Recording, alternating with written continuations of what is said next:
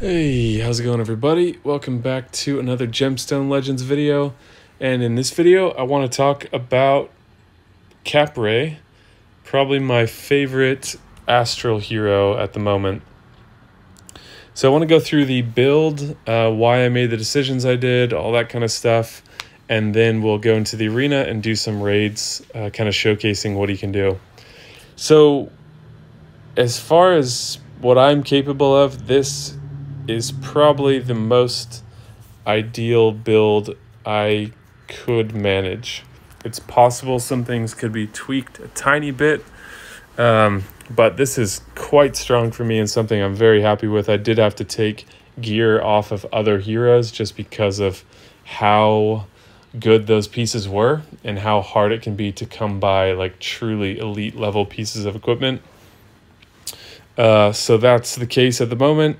Yeah, so let's look at it. Let's start with special abilities. I've got him all maxed up on tomes. Inflicts stun on a single enemy for 3 turns. So from what I understand, that is a guaranteed stun unless they have immunity or something, because there's no percentage tied to it. It's just he inflicts stun and that's that. Deals damage based on 150% of caster's defense to a single enemy 3 times. So if you've watched the channel for a while, you know I'm a big fan of these heroes that deal damage based on defense because it gives them survivability at the same time as dealing damage, which is far stronger in many cases than heroes that deal damage based on attack who are built like glass cannons. This guy is built very tanky and he deals more damage as a result of it. Tile damage suffers a bit because his attack stat is lower, but as you can see or will see, his attack stat is quite high still. Considering he's a defense-based hitter. Lastly, ignores 40% defense. And then the passive deals 15% more damage to enemies affected by stun. So follow-up hits on targets that he's already hit are going to be stronger. Excellent. He ignores taunt and provoke, so he can attack who he wants to. There does seem to be a bug with this at the moment that I'll mention, because when it's his turn, he can click on whoever you want to click on, regardless of taunt being active. But if he's fully charged on another hero's turn, you can't click on anyone but taunt. It says you must select the hero affected by taunt or something like that. So that does impact his usability. I think that will probably get fixed at some point. I have to imagine that's unintentional just because he's adding a new mechanic to the game. One of the best things about him, can match gemstones 1 additional time. With 4 matches, you can pretty much guarantee that you can charge him every time it's his turn and before it's his turn, because he's gaining mana from all colors. Mana gain decreased by only 40% instead of 60%, so he's roughly 33% faster than he would have been in terms of charging. Alright, so for build, based on what we've seen, you don't need to worry about accuracy. You want to go for defense, crit rate, and crit damage. So I think the Astral Heroes only need 100% crit rate because they have no color affinity, or the opposite, where they have the opposite of an affinity. So I got that up to 101, which is as close as I could get. Had to sacrifice a tiny bit of crit damage to get there. I think I was at 245 or something like that before, but crit rate was just under and it was missing a little bit more than I wanted, so I had to swap those around. Defense is quite high. You could build defense higher, but from what I learned early in the game, which I assume this is still true, if you know differently, please correct me, but crit damage is more valuable than building defense stat higher. So I could probably come down to 5,000 on defense if it meant I could push crit damage higher. I'll have to investigate that. I'm not sure if it's possible, but crit damage, you get more exponential gains, whereas the increasing the attack stat or the defense stat, whatever their attack is based off of, is a little bit more of a linear gain, if that makes sense. So in terms of relic, we've got the Blade of Agony on here. Increases speed by 5, which is great because he's actually pretty speedy for an attacker. Increases mana gain by 1. For every 10% HP lost, increases damage dealt by 4% with a max up to 30. If an enemy dies from the hero's special ability, it deals 15,000 true damage to another random enemy. So pretty awesome. There's other things you could use on there, but that seems to be a popular one, and that's what I'm enjoying at the moment. And then in terms of the build, but look at the speed first. 298. He's got a base speed of 259, which is very, very fast for a base speed. That's more than 50 higher than a typical base speed is. So that's pretty excellent.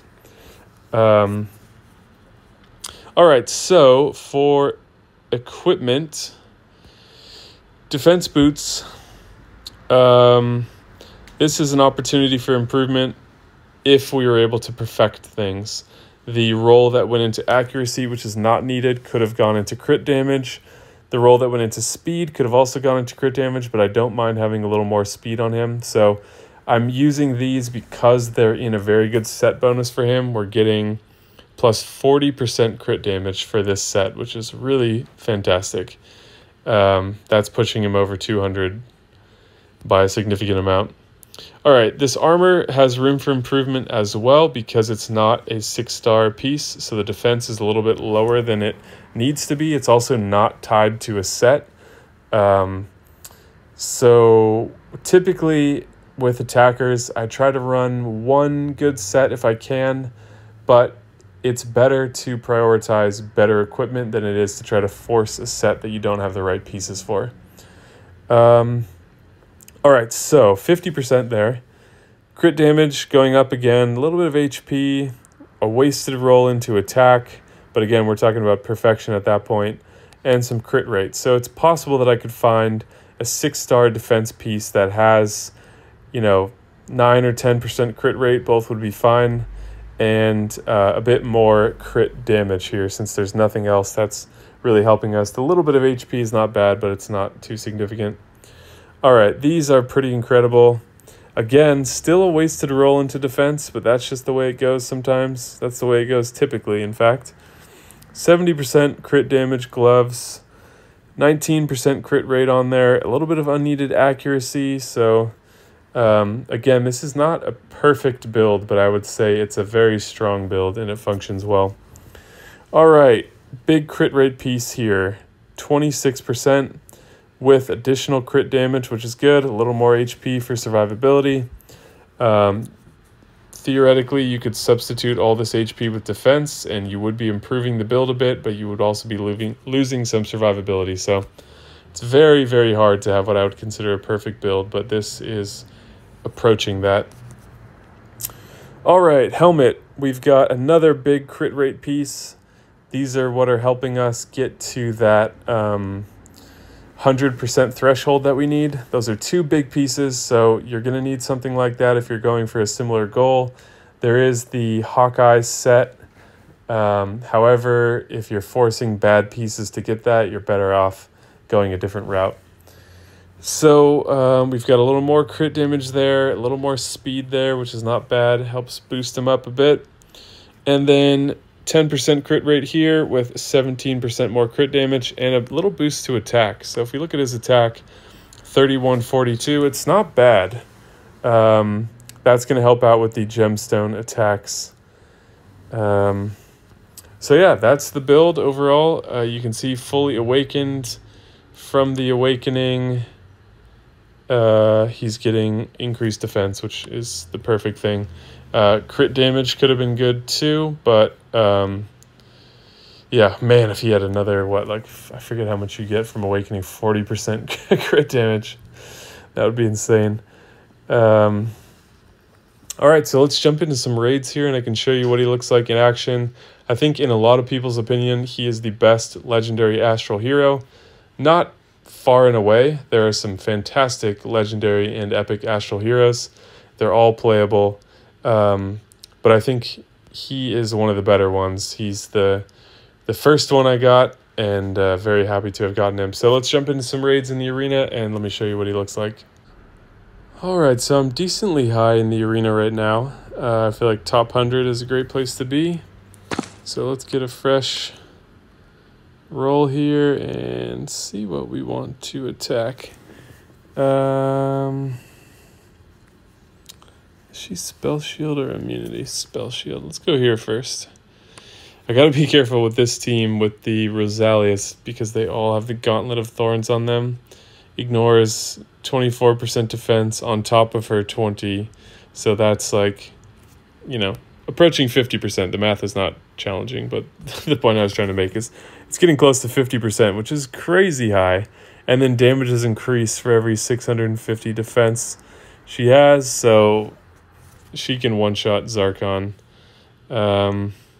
So I have to get Calum fired up before that, and also she's got the passive chance to, when taking damage, deal damage back, which means CAPRAE hitting her can also one-shot Zarkon. Alrighty, let's go. So I have a pretty speedy team, but that's a very fast Strybog to beat me to the punch. And then the main person, aside from Rosalia, that we need to worry about is Necros. That guy is quite dangerous. All right. Not gonna get Zarkon charged, but let's try to pull some yellows out of circulation. Not good enough. Okay, so we've got Calum just about charged. Fortunately, it's our turn again. So let's go for Calum. It should charge everybody else. They have Spell Shield. They got a lot of shit on them. Alright, so let's go here.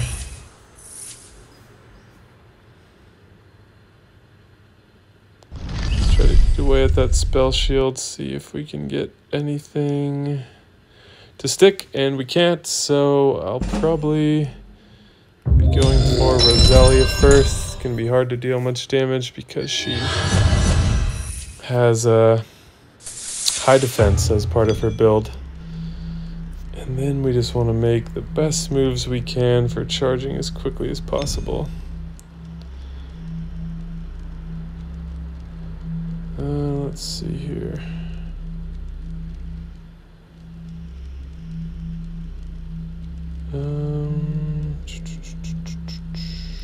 Alright. So we get another shot at her. Boost our mana up again. Taunt is going to last. I guess we'll throw some attack up elsewhere, reset the taunt, heal up a little bit. And hope for some more hope. Not enough. Alright. So Necros is going next. He is not going to charge. Well, I don't think he's going to charge, but we don't want to give him any extra help, so let's... Okay. Oh, shit. Okay, that wasn't too bad. Alright, he's charged up after his turn. Okay, now we can start to make some progress here. So let's throw down Zarkon. Where can we get some decreased defense? Not on Rosalia, unfortunately. But we should be able to fire him right away. So let's just make sure we can.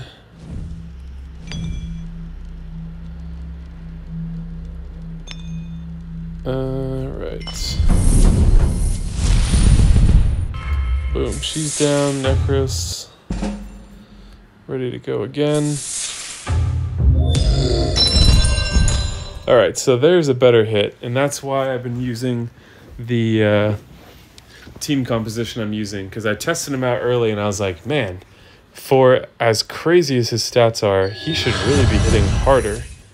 But he wasn't, so I thought, alright, well, I guess the solution is to pair him with some sort of defense down hero that can help amplify his damage, and that has been a good solution. Zarkon is still a great hero. He's fallen a bit from... Wow, that is a weak Necros. He's fallen a bit from his previous position of being like one of the most incredible heroes you could have. to being just a great hero. Alright, I guess we'll get a kill here. There's that 15k from the Blades of Agony. So I think Raven, what's her name, right? I think Raven's going to fire first, so we should eat up the heal before Sigil is able to cleanse that.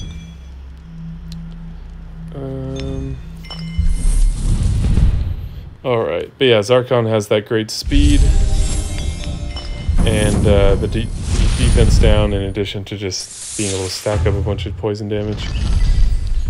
Alright, maybe I'll speed this up to get to the end here so that we can jump into another battle and not take too long wrapping up a battle that has clearly been won.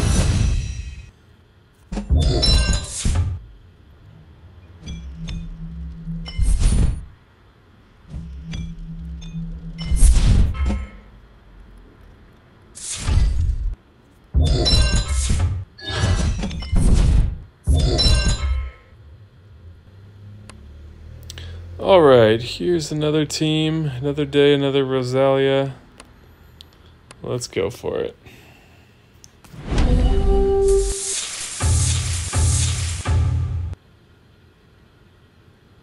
Alright, so I really want to get Zarkon charged on the first turn.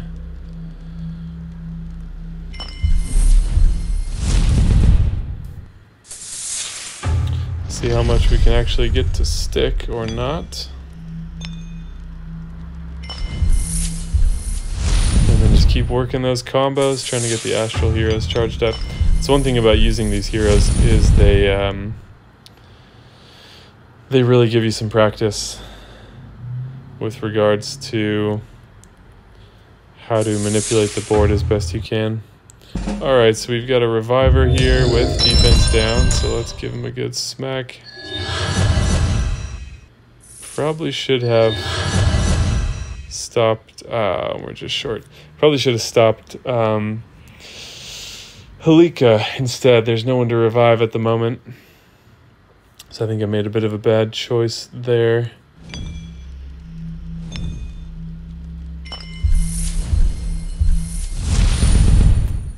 Because she's just gonna bring him right back to full health, just about, and give him immunity.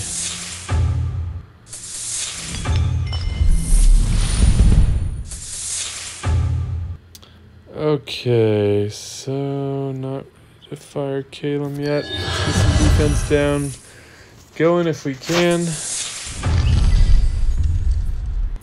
Rosalia, the perfect recipient.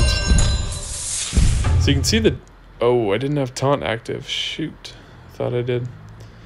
So that'll be enough.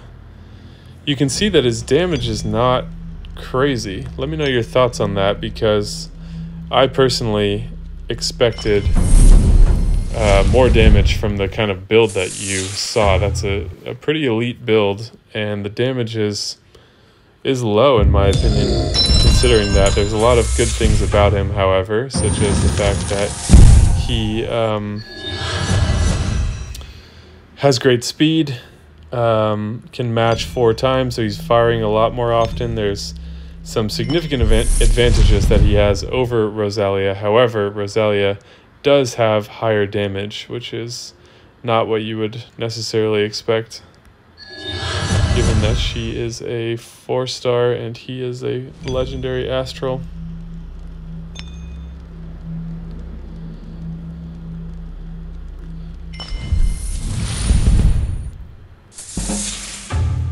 Alright, well, once again the battle is won, so I'm going to go ahead and speed this up and we'll jump on to the next.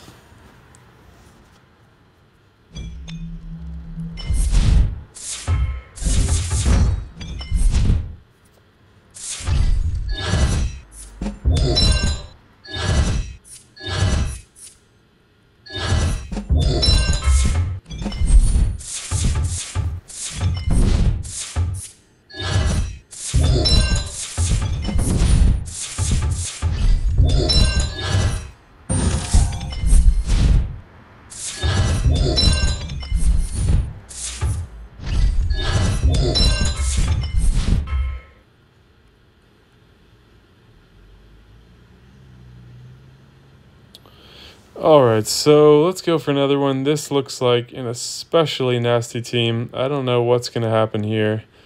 I'm certainly not building my team around excelling against this team. We're just going to go in with this and see how we do. But this is going to be quite a battle, so we will see what happens. I expect to be beaten on speed. Okay, not quite.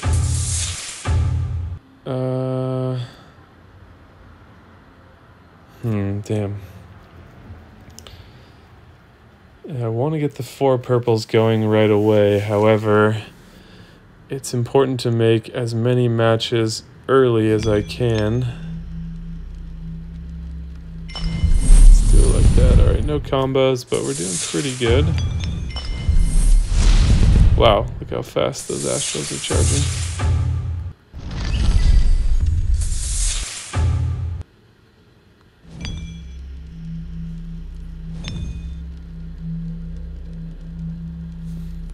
Should have done more blues, but... Alright, they've got a big turn coming up, so we need to make sure we get taunt going. Freaking CAPRAE on their team has got a huge protective bubble on himself. So I think Virgo might be our target here.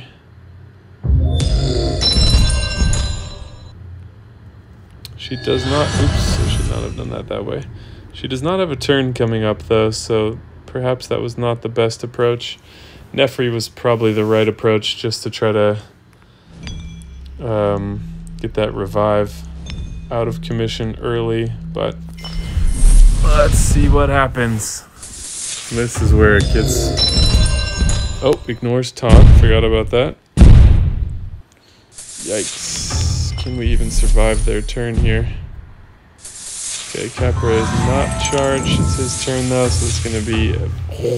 Wow, this is a sight to behold. Oh, Jesus.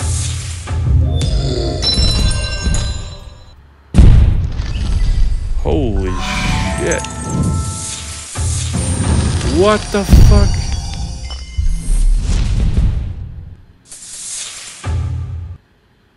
Damn, I'm all clogged up. I can't even use Strybog. Whew. I don't anticipate winning this. Look at 3 of them with that protective bubble, and I got no defense down. So yeah, there's no way in hell I'm winning this. Holy shit. God damn, what should you give? 70%? 100%. Because she's maxed. Well, 3 legendary Astrals maxed is pretty wild. What kind of relics do we have on here? Murderous Frenzy. Immortal. Wow, this is a S tier team. Yeah, holy shit. Okay, well, we got our asses kicked.